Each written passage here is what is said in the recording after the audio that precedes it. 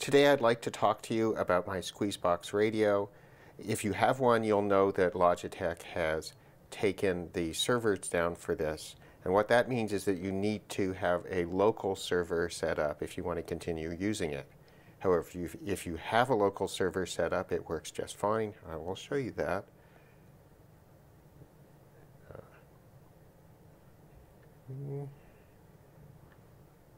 We'll try a different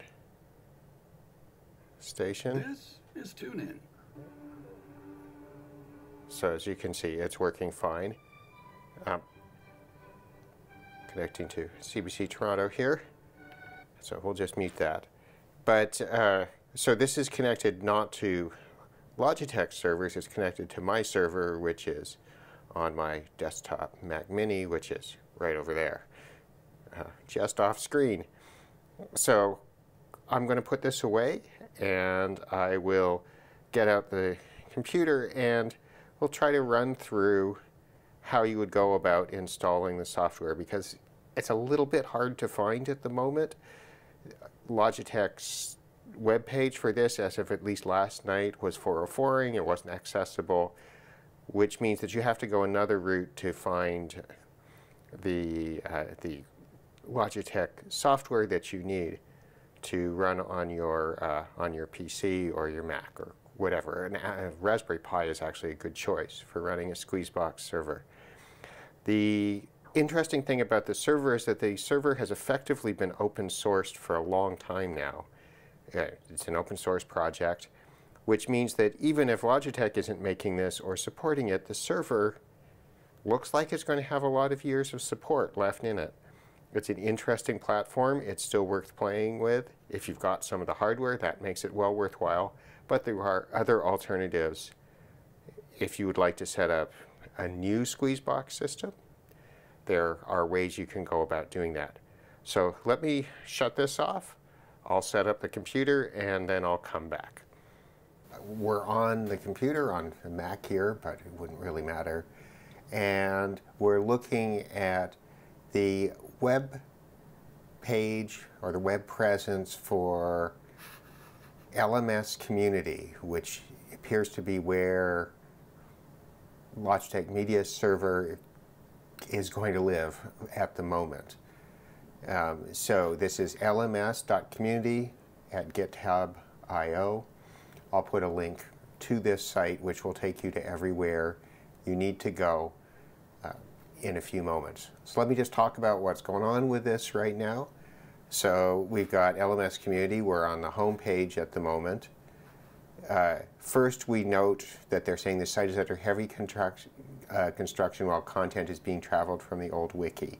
So the old wiki, which I'll click through, is slimdevices.com. This is still run by Logitech, but since they're now 404ing on my Squeezebox page, we'll just check and see if that's still the case. Right, so mysqueezebox.com is dead.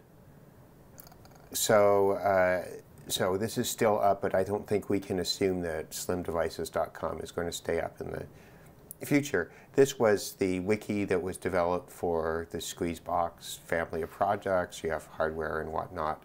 And this was always very useful if you wanted to do things around this. But the project has actually been sitting on GitHub for a while in terms of where the software and whatnot has been. So we'll just show you where we are. So at the top, they tell you a little bit about LMS Community.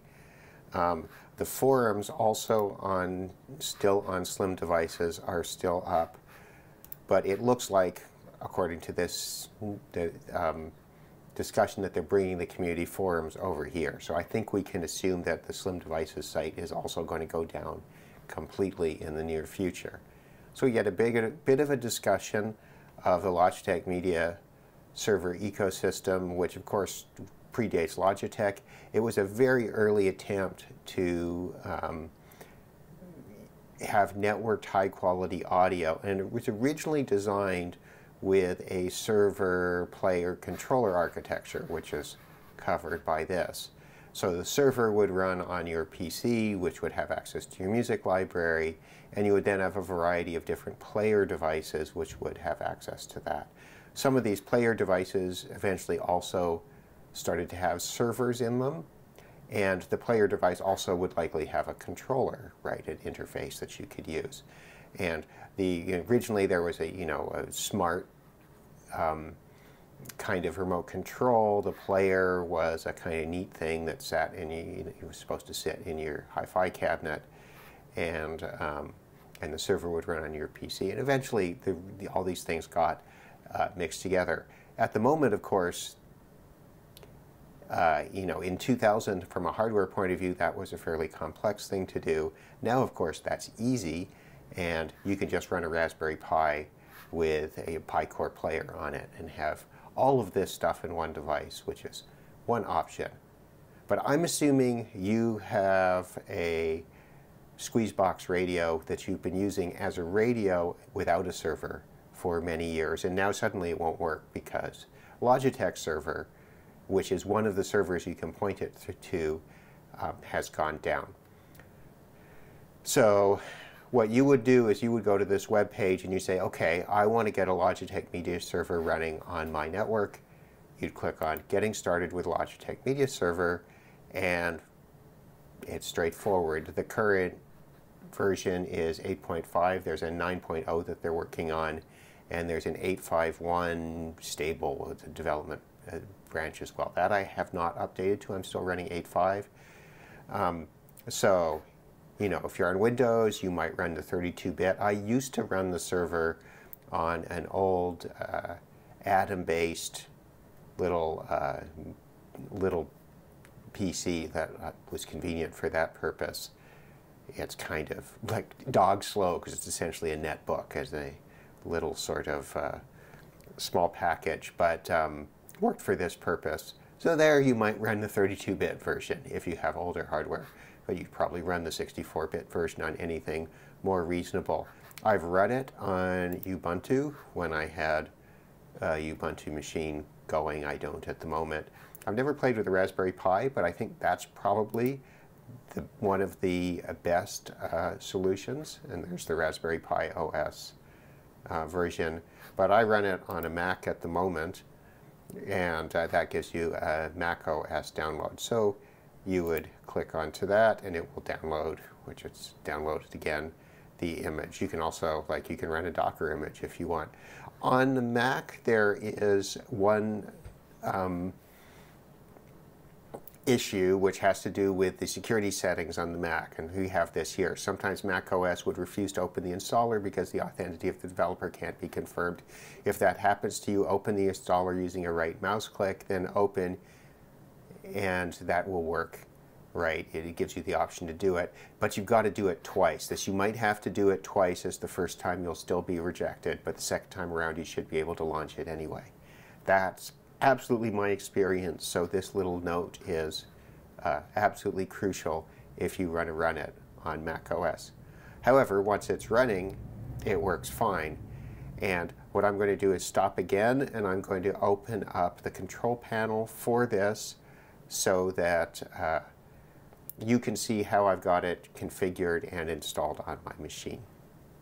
So what we're looking at now is the Apple system settings selection. There's a control panel on the PC, which is similar. So this is the status of my Logitech Media Server. So we can see that the server's running. I've got it set to automatically start the server when the system boots. We've got the copyright dates. Keep in mind, this is still being developed. This is version 8.4. We get some basic media tracks. At the moment, it's shadowing my iTunes library. Now, it won't play music that I've downloaded from Apple Music, but it will play music that I've ripped from my own CDs or paid for independently as tracks, right? So we can see tracks, albums, total artists, genres. I haven't built, you can build playlists in here, I haven't.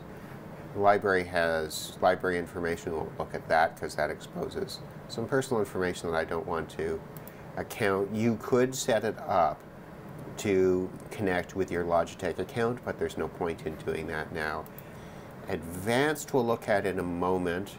And information just gives you, you know, a little bit of information here, but you can see what it's running on and what plugins and whatnot are installed. So let's have a look at advanced.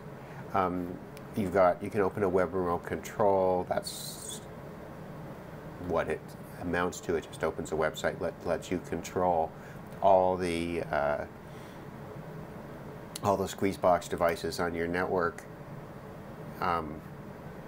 And then you can go into advanced settings, which we'll do in a second. And then you've got log files, and you've got the ability to rescan your media, which you don't really have to very often. So really, all you have to do when you set this up, right, is make sure this is set, make sure the server is running. Then you go into library, which, as I said, I won't because that exposes some personal information. But you go into the library and you point it towards your media library, and that's it. It will then scan and it will show up on the network, and then you'll go onto your radio and select the server from the network. It's really straightforward. You don't have to do any of this sort of stuff now. So let's go into advanced. I'm going to click on advanced settings, and then I'll come back once that window opens up. Here's the player. It shows you what the player is, and it gives you a few settings for the, and if you have other devices on your network, which I don't, they're over here. There are also additional browser modes, clock modes, right? A variety of other things that you can change. You've got My Music. You've got a variety of things that you can change in terms of how it deals with music. MySqueezebox.com, well, that doesn't work anymore, so you can forget that. iTunes, there's a variety of different kinds of iTunes changes that you can make here. You have interface modifications that you can do. But then the most interesting thing you can do is manage plugins. And these plugins do a variety of different things that can connect to a variety of different elements that you might have, or network devices that you might have. So that's something that you can play with. I won't go into that in great detail, but as you can see, there's quite a lot here which you might want to install on your device. So that's interesting. In advanced, you have a variety of other things that you can do. I've never looked at, you could set up password protection if you want, and that sort of thing. I have done that in the past. Just to demonstrate, I've stopped my server right now. And you'll notice that this has now popped up problem connecting. There's a problem connecting to my server. So then you can go to switch library, and if you have other servers, it will try to connect to them. It's now trying to connect to the same one again. And that won't work because I stopped the server. So let's pop out of that. And we're going to go back to home, right? So here we are at the home. And we'll go into settings.